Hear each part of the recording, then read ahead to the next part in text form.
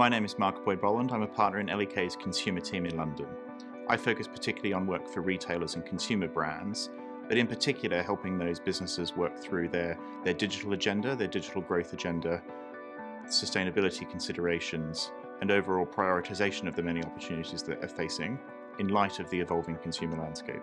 We work for a combination of both large and small businesses, but particularly through 2021 I've been doing a lot of work for smaller to medium-sized businesses thinking about their growth ambition.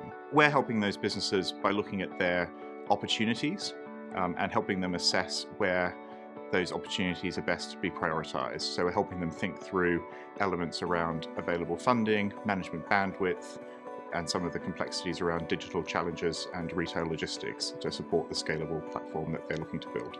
One of the key themes that we've been exploring with clients through 2021 has been the shift towards digital and e-commerce. And clearly as a consequence of the shops being closed, a lot more shopping has been happening online. And that's meant that both consumers who were historically exposed to D2C activity and those that weren't have been focusing far more on what to do in that arena. I think one of the interesting questions that people have been thinking about through the course of 2021 has been what the future of retail looks like, and in particular what physical presence they need to be successful going forward. And a good example of that was at the back end of 2021 when Gymshark announced that they were looking to launch their first flagship store, a physical retail store on Regent Street in London.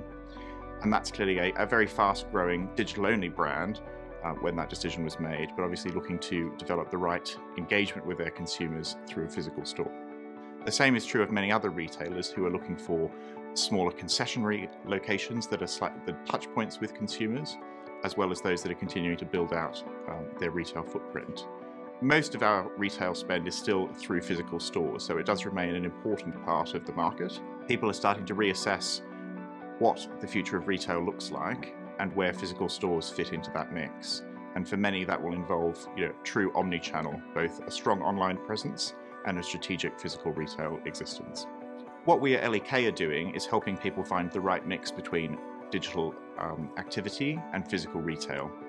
And that includes thinking through the different options that there are for physical retail presence, be it a limited number of flagship stores to really be a strong flagship presence for the brand, or a smaller set of strategic locations that might be concessions or stores within stores in order to manage the economics.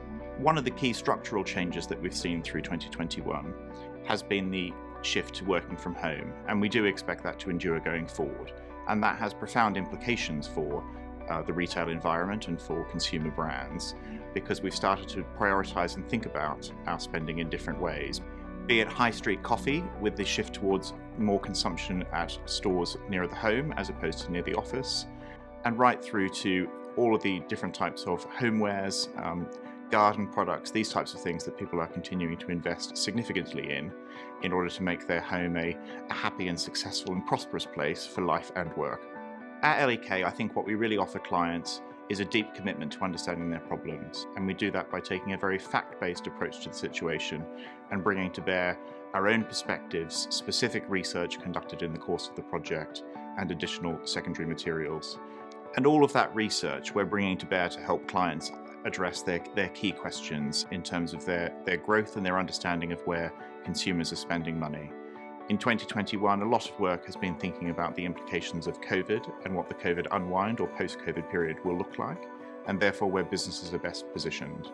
Sustainability continues to be a big theme, albeit one where consumers are so far much more prepared to talk about it as a key area of concern, rather than an area that is driving fundamental changes in consumer purchasing behaviour. But we do expect to see in 2022 and beyond far more focus from both consumers and therefore brands on what sustainability means in terms of consumer goods, and that generally requires visibility of end-to-end supply chains, traceability of product, a real understanding of the carbon footprint that those consumer goods are laying down, and increased trade-offs and considerations from consumers about their willingness to pay for products that are more sustainable rather than less. I think clients hire L.E.K because we really are committed to their problem. We make their problems our problems, and we're very keen to turn over every stone to give them the best possible advice and plan for going forward.